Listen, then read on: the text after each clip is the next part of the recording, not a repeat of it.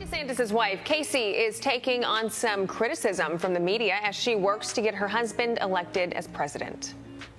For many, she's the brighter side to Florida's angry governor. For others, she's become America's Karen. Tara, I think David's beaten you in terms of taking my breath away during a segment. America's Karen, David Jolly. Well, I called her this, Serena Waterford wannabe. Needs to cut it out. We see you. There's all kinds of names for her. She needs to stop trying to measure the great drapes in the White House and think that she's some kind of Jackie O reincarnate. Fox News contributor Joe Concha joins us now. Joe, what would be the reaction if the three of us said that about a Democratic candidate's wife?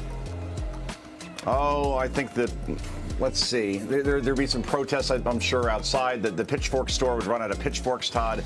Of course, we would see anarchy, at least on social media anyway. And this shows you just how pathetic some in this industry can be just to draw attention to themselves.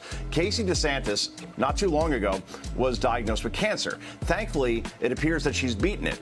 And she's the wife of a popular Florida governor, Ron DeSantis, who also not too long ago won an election in what used to be a toss-up state by 20 points. He won in deep blue counties like Palm Beach, Miami-Dade. So what's the criticism of Casey DeSantis? She's out there talking about issues that affect her, affect families in general. Doesn't matter if you're Democrat or Republican on the educational front, and that makes her America's Karen. And by the way, on this MSNBC segment, they didn't discuss the fact that ACT test scores are at a 30-year low for U.S. students. That's what she's talking about. That somehow makes her a Karen. So, look, this is why when people say, hey, do you trust the media? You think they're honest brokers? I get it's MSNBC, and they're hopelessly partisan to the left, but that wasn't even like an adult conversation that was going on. That was something at a sophomore year if you've had one too many, wine spritzers, Zimas type of thing. And that's where we are at this point, Ashley. Zima, is that even a thing anymore? Bartles and James. Yeah, well, I mean, Joe, it's not the first time. It's not the first time the media name called the Florida First Lady.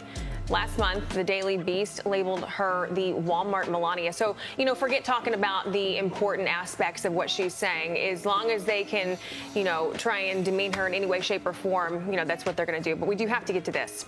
A New York Times piece is calling out President Biden for failing to acknowledge his 7th grandchild and Hunter's daughter. But NBC's Chuck Todd, he's stepping in to defend the president. Listen.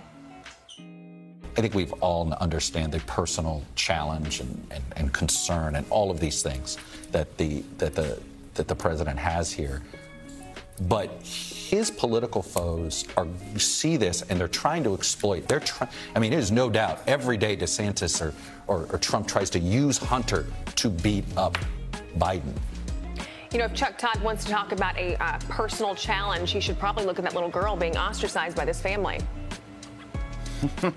Ashley, that sound you may have just heard, that we all just heard, was Tim Russert turning over in his grave.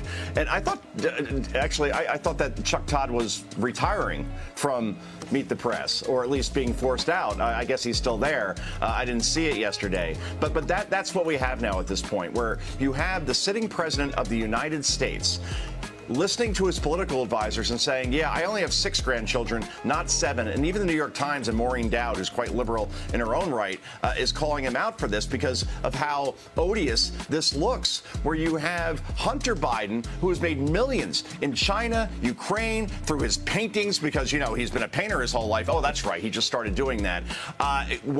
Is challenging the fact that he can't pay the child payments that are due every month. And the president and Joe Biden is saying, yeah, I speak to my 6 grandkids every day, but the 7th one that's very politically inconvenient, I don't speak to. That's where we are at this point, and nobody likes this, including the New York Times, except for Chuck Todd. He'll be there to defend the president until he's finally forced out the door over at NBC, guys. This isn't about politics. It's about human decency toward a 4-year-old little girl. Joe Concha, thank you. I'm Steve Doocy. I'm Brian Kilmeade. And I'm Ainsley Earhart. And click here to subscribe to the Fox.